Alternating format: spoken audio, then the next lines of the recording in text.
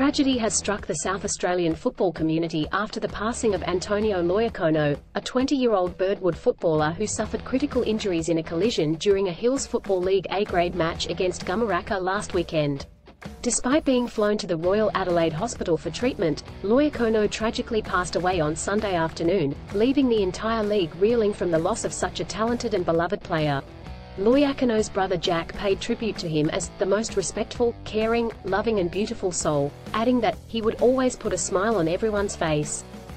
As a new addition to the Birdwood Football and Netball club, Antonio had already made a lasting impact on his teammates, with the club expressing their condolences to his family and remembering him as a leader who cared deeply for those around him. The Hills Football League president Joanne Purdy also shared her condolences, saying that the league was feeling immense shock, sorrow and heartache at the loss of Loiacono.